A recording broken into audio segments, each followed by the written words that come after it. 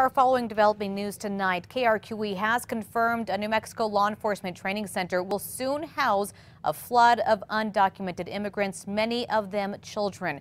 Recent reports say there's been a surge of unaccompanied, undocumented children crossing the border into the U.S. That's put a strain on holding facilities that are concerned on how to care for them.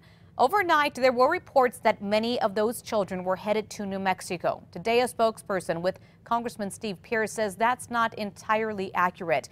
He confirmed the feds will use a law enforcement training center in Artesia to house families, to include children, until they can be deported or processed.